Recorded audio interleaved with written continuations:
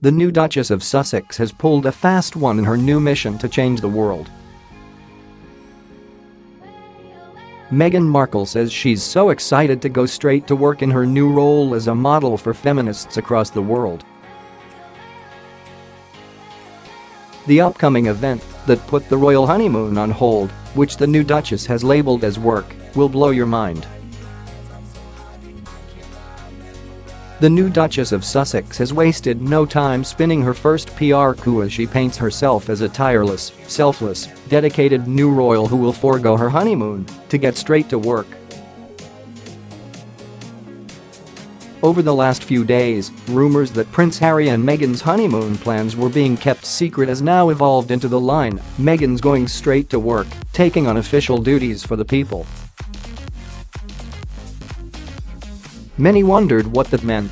So, the new Duke and Duchess of Sussex put their honeymoon plans on hold to embark on their new mission to save the world. That's how it was being reported in many news outlets late last night. "No honeymoon for newlyweds Harry and Meghan, they're straight back to work," reported The Guardian late yesterday afternoon. Reporters were gushing over the new royal couple's amazing stamina and work ethic to plunge right into official duties, depriving themselves of their honeymoon. So, what is the big humanitarian event Meghan will be toiling at? The Mirror reveals, on Tuesday the couple will join Charles and Camilla on the lawns of Buckingham Palace for a Prince of Wales' 70th birthday patronage celebration. They add, after a day that saw the couple seal their union with a kiss, process through Windsor in a carriage and experience a moving wedding reception speech in their honor from the Prince of Wales, they are expected to travel home to take up royal duties. Yep, there you have it. The strain of those official duties, aka party going, seems so overwhelming, you wonder how do they do it? Yes, I'm being sarcastic.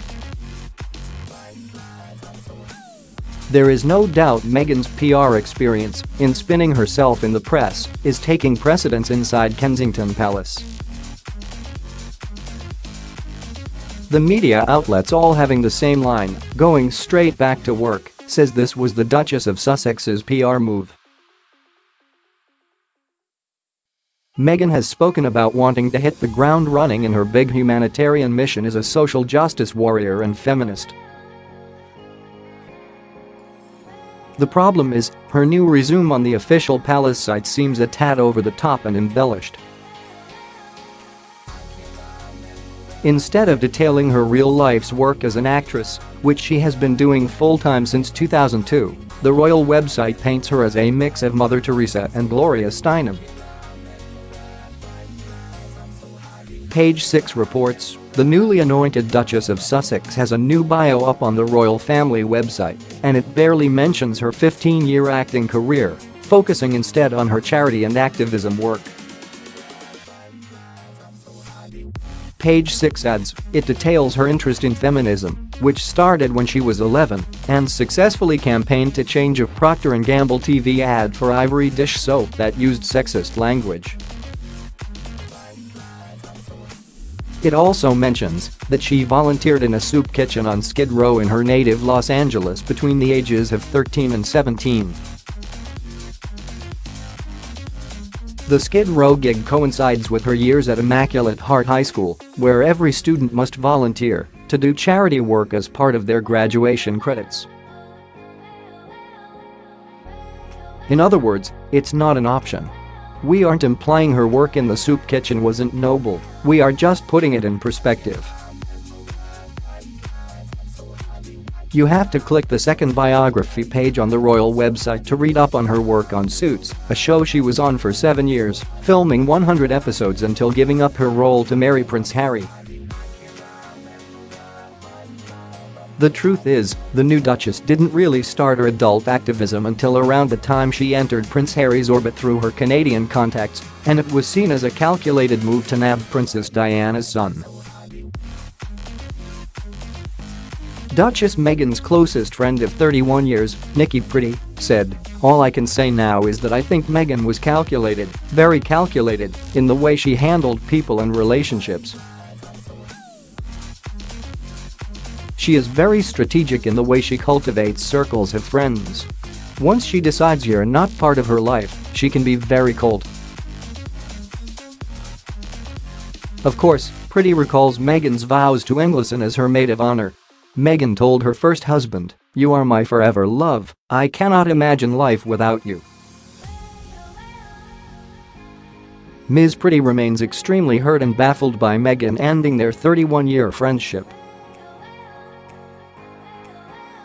They met at age 6 and were inseparable until Meghan left for Canada to film Suits. When Meghan decided to divorce Trevor Englisson, she divorced her entire former life, including Nikki Pretty. Meghan called Nikki Pretty one last time just to tell her she was getting divorced and that she might see it in the papers. Nikki said, "I tried to get details from her, but she wouldn't tell me. What came to light after Trevor and I spoke ended my friendship with Meghan." Meghan then completely reinvented herself in Canada and never spoke to her childhood friend again. Within 2 months after separating from Englisson, she was already dating and quickly living with celebrity chef Corey Vitiello. Many say she was still involved with Vitiello when she met Prince Harry, but the Canadian chef is too much of a gentleman to comment. Getting back to the royal website, in large bold font on the new Duchess of Sussex page, it quotes her as saying, "I am proud to be a woman and a feminist." Yet, during her unorthodox royal wedding speech, she gushed, "I have found my prince." However, she demanded the vow to obey be excluded from her wedding vows to Prince Harry. The question for Meghan is this: what woman isn't a feminist in the traditional sense? But those feminists, like the new Duchess of Sussex, who have to scream in big bold letters, "I am proud to be a woman and a feminist," are rabid leftist activists hellbent on supporting abortion up to 9 months and who buy into this myth about the white patriarchy keeping them down. Whoever is running Kensington Palace better grow a backbone. Meghan Markle now has reinvented herself for the second time in her life, this time as the Duchess of Sussex.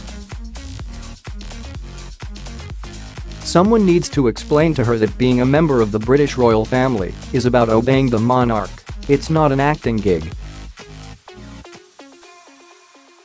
It's about service to others through charities and not the seeking of the limelight wherever she goes.